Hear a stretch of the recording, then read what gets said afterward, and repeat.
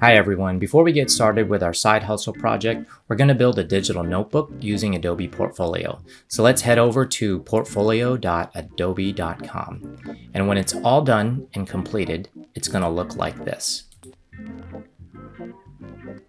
This is going to be how we submit all of our work, discussions, assets, projects for this course. So we'll put everything onto this notebook and then we'll submit that link in FSO. So let's head back to Adobe. First, we want to edit your sites. Then we want to add a new site.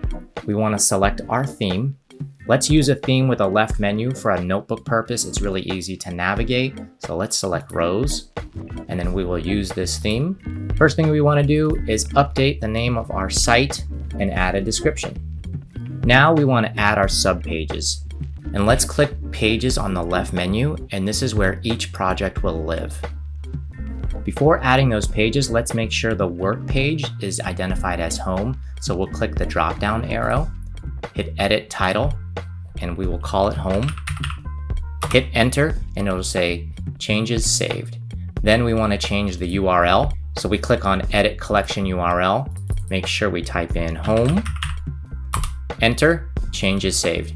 Now we can start to add our subpages. To do that, we click the blue plus button. And since we have a collections page as our home, all we need to do is add a page for our first project title.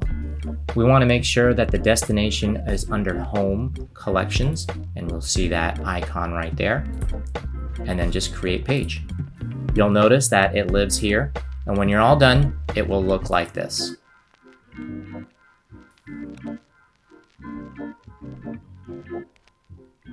Once we have all our sub pages created, we can edit the name of our site by clicking on settings. We'll default to the domain name, and then we just want to edit the site subdomain.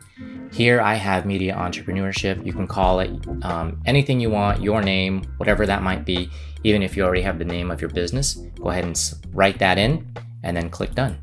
All right, so that's creating our digital notebook. Let me know if you have any questions and I'll see you in class.